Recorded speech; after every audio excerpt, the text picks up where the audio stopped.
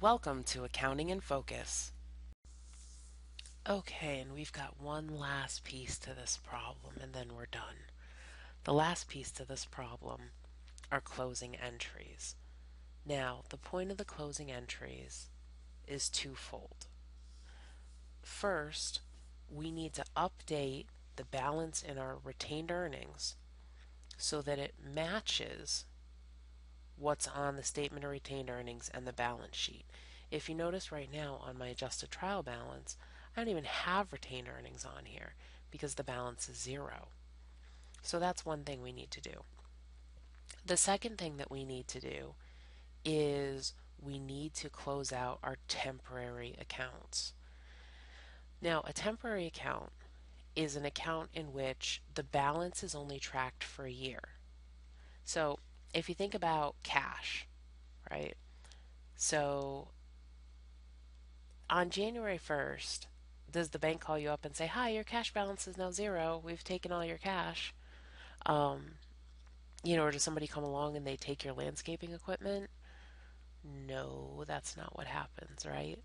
Those balances, they stay. Okay, so all of my asset accounts, my liability accounts, and my common stock account, those balances don't go away. These are called permanent accounts. Okay, so let me get my pen out here. Okay, so if you want to look at, we could look at these accounts right here. Basically everything here, all of these, pretty much everything that's on the balance sheet. Okay, these are permanent.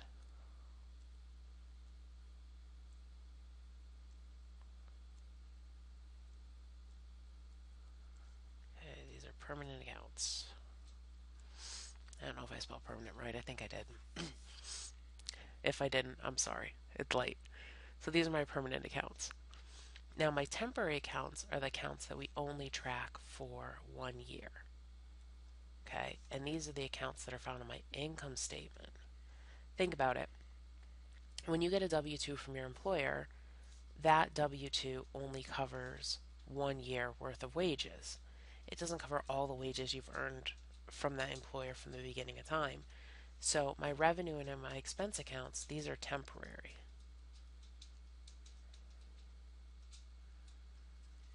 Okay, these are all temporary accounts. The other account that's temporary, and we only track it for 1 year, is my dividends account. This is also temporary.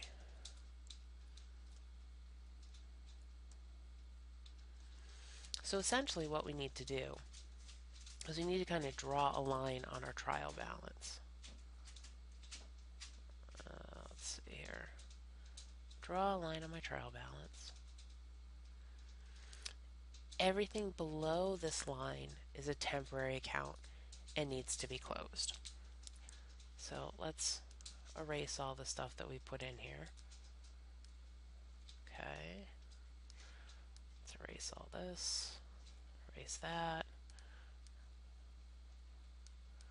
Okay. So now that we have our line here, okay, what I'm going to do is I'm going to actually hide my balance sheet because we don't really need that anymore. So let's hide that.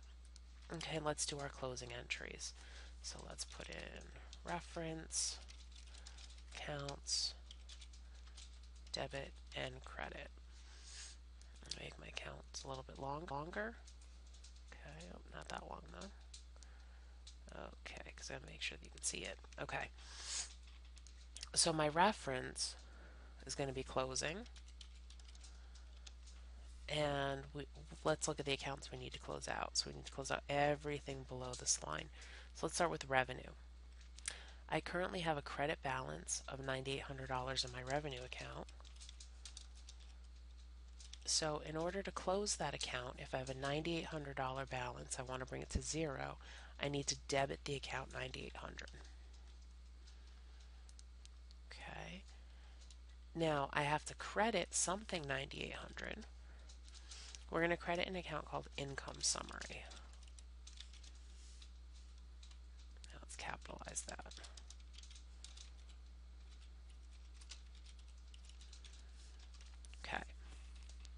Income summary is going to be a summary of our income and our expense accounts.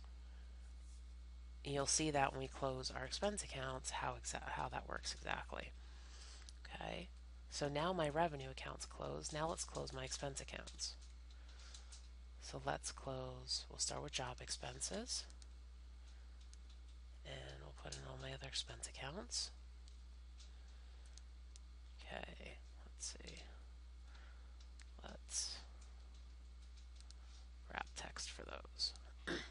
Okay, so my job expenses, that has a debit balance. So in order to bring the balance to zero, I need to credit the account. So I'm going to credit job expenses, 1,400. I'm going to credit my other expense accounts. Okay. And now if I take a sum of all of these accounts, my total of my expense accounts is $4,075, which agrees to my total expense on my income statement. I'm also going to close this to income summary. Okay, so now I have two entries here. I've got closing my revenue, closing my expenses. So if you were to look at the T account for, let's make a T account real quick. Make a T account for income summary.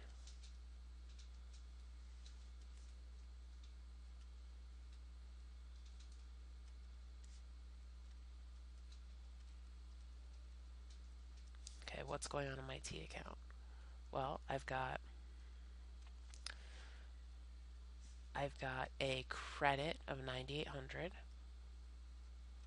I have a debit of 4,075. So what's my balance in income summary?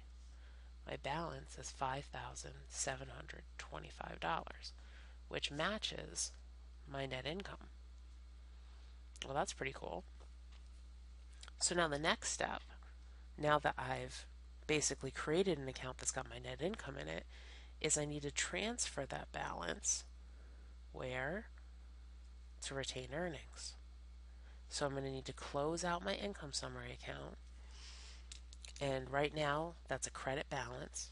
So in order to close it out, what do we have to do? We have to debit the account. So let's erase this and get out of the way. Okay. So now I'm going to debit income summary. And here I'm going to leave a space. I'm going to debit the account to close it. $5,725. I also need to credit something, $5,725.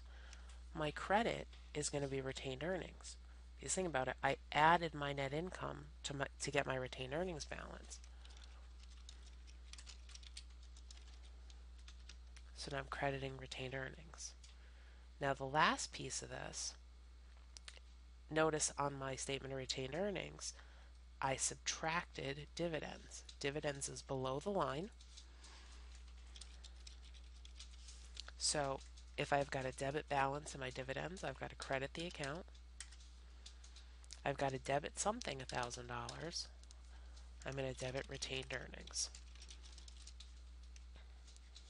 So now what does that do to this? Well, let's look at my account.